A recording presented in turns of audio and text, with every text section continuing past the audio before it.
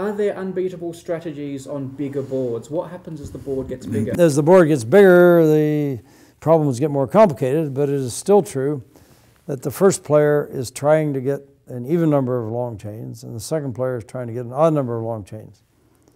Except now, we can get quite late in the game, and it isn't clear whether the number of chains is going to be 2 or 3 or 4. Often that gets resolved before one of the players resolves it before the other player realizes it's been resolved.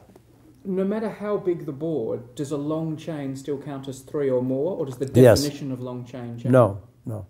The reason a long chain is long, suppose we had a bigger board, okay, is that no matter where I play, you have the choice, say it's Y is you have the choice, after you take one, of either completing your turn here, and say there's other stuff over here, who knows, more complicated, whatever.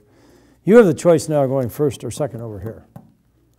You can take both of these and make the first move over here, or you can avoid taking them here, and then after I take these, I have to go over here and you get to go second over here. So when there's 3 or more, and I have to give, and the only thing I can do is give you 3 or more, then the player who is getting this long chain gets to decide whether he wants to go first or second on the rest of the board. And that's a huge advantage, because presumably one or the other is going to get most of the points on the rest of the board. And if it's depending on which player it is, if he's clever enough to work all this out, he'll make the right choice and get there, see. Whereas if there's only 2, so maybe over here we have something like this, see. If there's only 2 boxes, then I can be foolish and go here, which gives you the choice of whether to take them or not, just like you had here. That's a very bad move.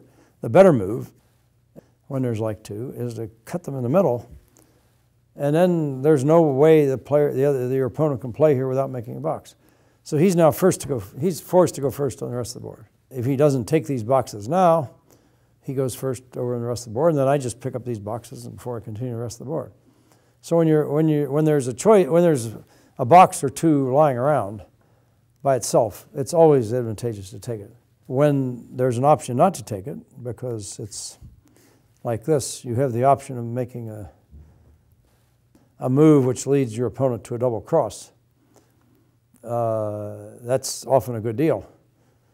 You do that, and then basically he becomes double crossed, because you've switched now the parity after the double cross. The rule really is the first player is trying, at any point in the game, trying to get the number of long chains plus the number of double crosses to be even. And usually early in the game, the number of double crosses is 0 for most of this time. But once there is a double cross, then that flips whether you're trying to go even or odd.